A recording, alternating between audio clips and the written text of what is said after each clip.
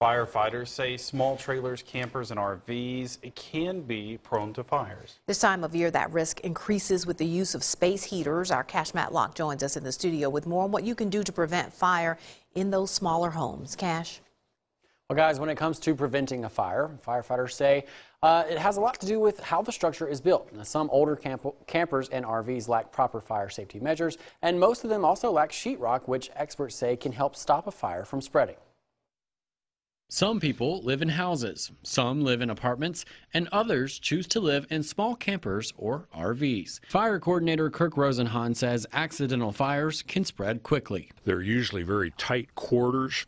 The interiors are very combustible because of paneling and no sheetrock and this, that, and the other. He says some small trailers have metal roofing, which can make a fire even worse. A fire doesn't go up and out, it goes up and crosswise and very quickly fills the entire structure with smoke and heat. Experts say one of the most dangerous things you can do in a camper is plug in a space heater. Aberdeen RV General Manager Brad Smart says he warns his customers not to use portable heaters. Anything that glows red inside has a potential of starting a fire inside the unit. The problem is people will run a 1,500 watt electric heater with an extension cord that is bought at the dollar store, and that gets to be a problem.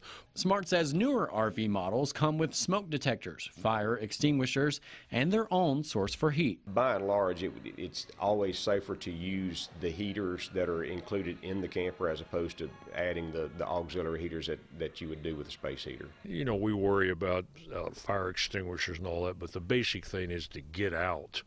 And that's the problem. Because of this, Smart says newer models have even more safety exits. Every RV has got an emergency exit that's located that's accessible to every sleeping area. So if you've got 4 or 5 sleeping areas in an RV, there will be an exit accessible. Usually it's a window that is labeled as such. RV experts say as long as the proper safety measures are followed, campers are very safe. For more information about the RV fires, you can go to our website, WCBI.com.